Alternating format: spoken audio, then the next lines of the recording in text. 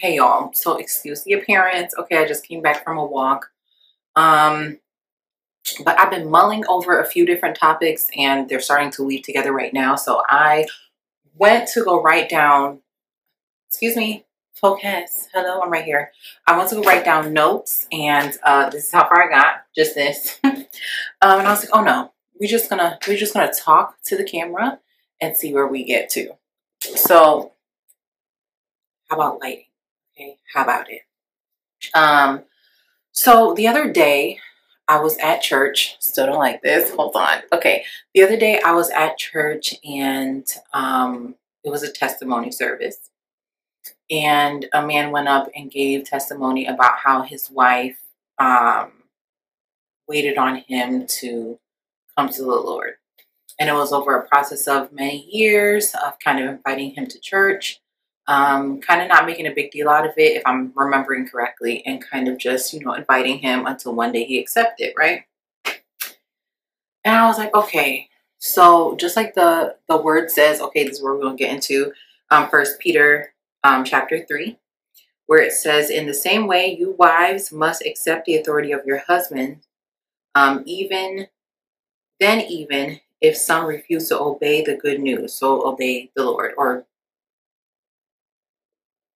obey God. So it says, let me just, then even if some refuse to obey the good news, right? Your godly lives will speak to them without any words. Let's park over here. This camera is she's doing something. Bothering me is what it is, though. Is what she's doing. It's bothering me. Okay. So park here, right? So just from the testimony that was given, she invited him, didn't make too much muss or fuss, girl, but just invited him until one day he accepted, right? So in this way, right, if in this case her husband did not serve the Lord, she won him over by her actions, by her inviting him, and then by her going and continuing to go and having some stability, okay? And then it says they will be won over by observing your pure and reverent lives. So they will be won over by the way you live your life, basically. We'll revisit that. So then it says, do not be concerned about the outwardly beauty of fancy hairstyles, okay, expensive jewelry, or beautiful clothing. You should clothe yourselves instead with the beauty that comes from within, the unfading beauty of a gentle and quiet spirit, which is so precious to God. So that's how I got here, right? So I was like, oh, she won him over by a quiet and gentle spirit. And it took me here to read the whole thing, right? So that's what God really calls beauty, right? Is a quiet and gentle spirit is better than your outward appearance, right? Because your outward appearance could be, and your spirit is trash, correct? Okay.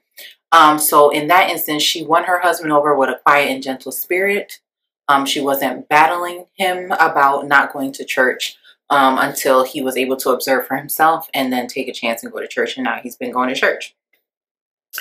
And then we scroll down here, right, where it says husbands. I just got to this part. So it says husbands, in the same way, you husbands must give honor to your wives. Treat your wife with understanding as you live together. She may be weaker than you are, but she is your equal partner in God's gift of new life. Treat her as you should. Oh, sorry. Treat her as you should, so your prayers will not be hindered. Treat her as you should, so your prayers will not be hindered. Amen. So in my head, I was like, which person are you?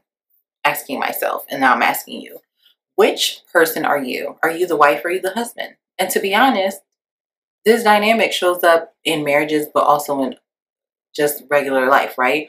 So we could be the person that's trying to win people over with a quiet and gentle spirit, or, well, okay, in that dynamic, we could be the person trying to win someone over, or we could be the person that needs to be won over.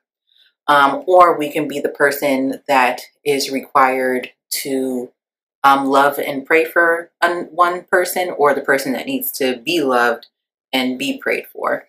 And in each person's life, we take that role in different, setups all over. But which person are you, right? So I had to really think, like, the original goal and message was, are you like an arguer? Are you somebody that tries to run people down with what you want to say and how you feel? Or are you one to win somebody over with a quiet and gentle spirit, right? So, I mean, in each case or in certain circumstances, things are required, right? So maybe a forceful and more boisterous presence is needed. And other times, maybe just, a quiet and gentle spirit is needed because that's what the person needs, right? And I don't know why I keep like layering on this, like which person are you? And the getcha gotcha is that, again, you're both people. I'm both people. So in some situations, I need a forceful talking to, or I need that gentle talking to. But in other situations, I'm that person that's supposed to bring down the hammer, or wash the person with their words. Amen. Or have a quiet and gentle spirit. Praise God. So I just thought that was interesting for me to think about, right?